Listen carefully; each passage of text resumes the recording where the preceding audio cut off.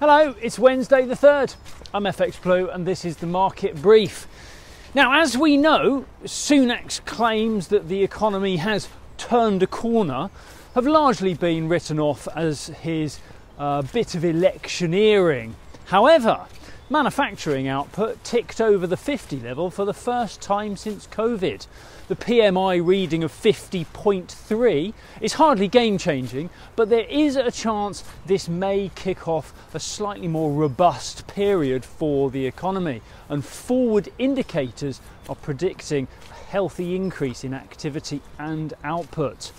We live in hope, because a homegrown manufacturing renaissance would be certainly something to behold. But before you go all in and pivot into manufacturing, job losses may have slowed to the lowest level since May, but the sector is still shedding jobs across Q1. And don't forget how the Gulf of Aden remains a cause for concern as attacks on shipping continue to disrupt supply chain. So there is still plenty of risk. The optimist may see green shoots, but any boom is far from nailed on just yet. Over in the US, the idea of a June rate hike has been rather dashed by the latest strong economic data. Job openings are still above pre-pandemic levels and manufacturing output is expanding.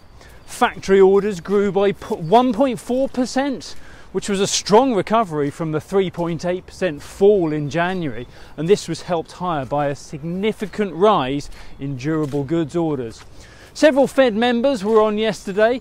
There is an apparent consensus about the need to take time with monetary policy decisions, and there will not be enough data released before the next Fed meeting, which is on May the 1st, for a rate cut. And the idea of 3 rate cuts this year is far from guaranteed. Meanwhile, in the market, sterling recovered some of the losses from Monday's thinner bank holiday trading. We rallied to around 125.80 against the dollar. That's as the dollar index lost a little ground on the day. That closed out around 104.75.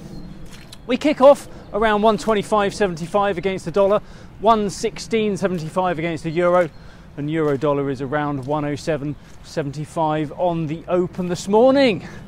That's it from me. See you tomorrow. If you do not have a clue, then just tweet through and ask FxPlew.